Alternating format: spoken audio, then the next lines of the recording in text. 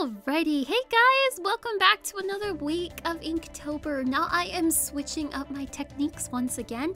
I am back to my Illo sketchbook with my white paper, and this week's technique I'm choosing to use for the whole week just to kind of switch it up is cross-hatching. Now I've taught on this before. If you guys need help with cross-hatching, then make sure you go and check out my tutorial on cross-hatching if you want to try that for maybe the last couple weeks of Inktober. It's a lot of fun and it's what made me fall in love with ink in the first place.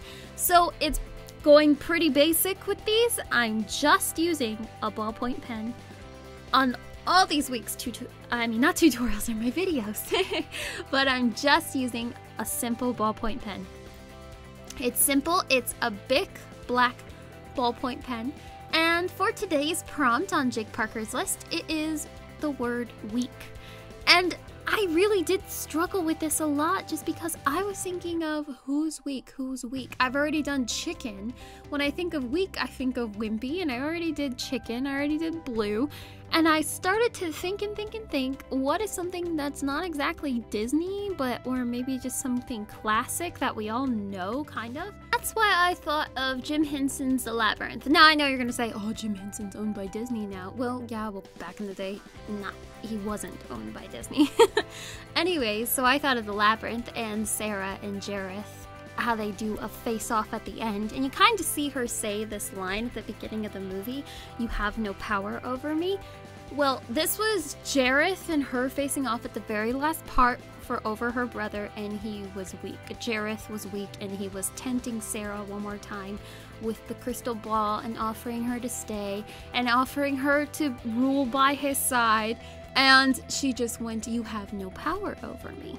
And I just thought that was just huge for a weak moment. Here he is in his weakest moment, begging this little girl to help him rule his goblin kingdom. And that's why I chose Jareth and Sarah at their last scene in the labyrinth to show a weakness. It was Jareth's weakness. But I really had trouble with these prompts. Goodness! All these prompts this year are just making me think a ton. And it's just like, I can't figure out what to do. I'm trying not to repeat any of the same prompts that I've already done in the past. So it's just, good night. It is just really hard this year. I don't know why it's so hard, because I'm trying to pick not everything Disney, but it turns out, I'm just Disney minded. So everything that I think of kind of revolves around Disney, but all these words are just, they are fantastic to deal with. And then I think of like when Jake was writing this prompt list, I think he was just writing for the characters he's creating for himself, or if he just picked random ones. I think he had an idea.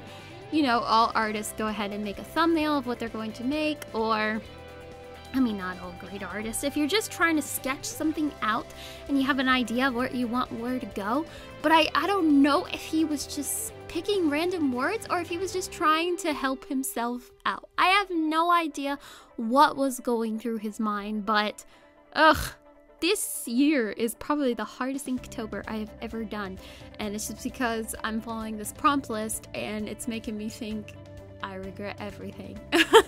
I don't know. For one of my last techniques of this year, I'm wondering if maybe the last week, like full week, if I should just go off the prompt list and do whatever I want. I don't know. It's a tough one this year. Well, it's a tough prompt list. What do you guys think down below? Have you been having a little bit of trouble with this prompt list this year who've participated in Inktober before? I'd like to know what you're thinking. Leave in the comments down below.